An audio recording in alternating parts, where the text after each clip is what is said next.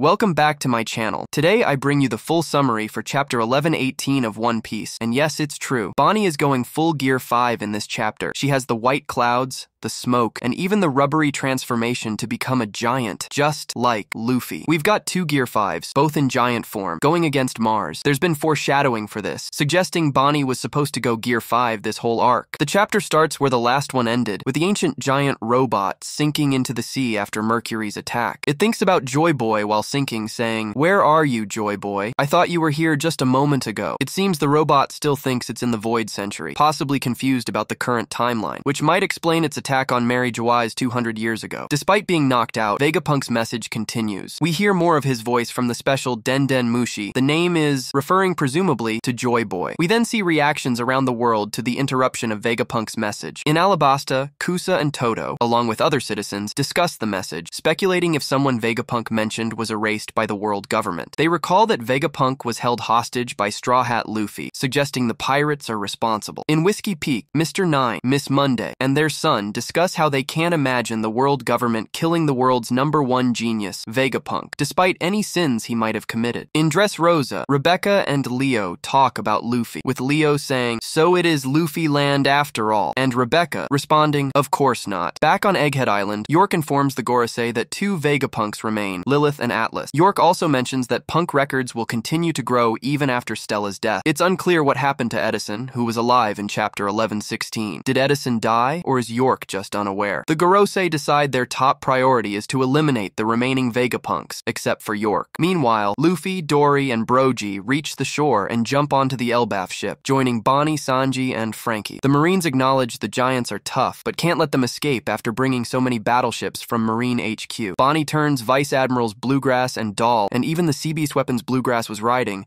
into little girls, allowing the Elbaf ship to set sail. Luffy greets Oimo and Kashi, who are almost knocked out by Doll's attack. Sanji contacts Nami to inform her they have successfully set sail, and Nami says they are about to take off too. There is no news about Zoro, Jinbei, or Usopp in this chapter. While Luffy is in the kitchen eating everything he finds, Mars flies to the Elbaf ship and shoots a beam from his mouth. Three giants use their shields to block Mars's attack, but part of the Elbaf ship catches fire. Suddenly, Luffy activates Gear 5 again and jumps off the ship to fight. Luffy's power makes the sea and ships shake. He talks to Bonney, saying, "Let's go together. You want to punch these guys, right?" Bonney replies that it's impossible, but Luffy encourages her, saying he doesn't understand her power but knows she can do it. Bonney remembers her first meeting with Luffy on Egghead and how he told her he looks like Nika when he is free. She then recalls Kuma's promise at Ginny's grave to raise her. Using the Toshi Toshi no Mi, she transforms into Nika. Bonney says, "Distorted future, the future where I am the most free," and Luffy congratulates her. In the epic final double page, we see a giant Bonney in Nika form, striking the same pose as Luffy on the cover of One Piece Volume 106, alongside a giant Luffy in Gear 5. Luffy laughs like the first time he used Gear 5 in Onigashima. Bonney's transformation is identical to Luffy's, with white clouds, curly hair, white clothes except for her sash, and eyes with ring-like pupils. The Marines and Giants are astonished, seeing two Nika forms. Mercury and Jupiter sense a strange presence and rush toward the Elbaf ship. In the final panel, we see the ancient robot activating again underwater, saying, "He's here," end of chapter. Bonney becoming Nika Gear 5 is significant. Apparently, Saturn augmented her devil fruit, allowing her to transform into any future, but only if she can imagine it. Her ability, Distorted Future, now lets her achieve full Nika powers, manipulating time, space, and reality to some extent. It's a drastic change from just aging up and down. This power was foreshadowed throughout the arc, with Bonney expressing a desire for a Nika-like future, and Luffy encouraging her freedom. Let me know what you think about this in the comments. Do you like Bonney's transformation? If you enjoyed the video, please give it a like and subscribe if you haven't already. Have a great day, and I'll see you in the next one.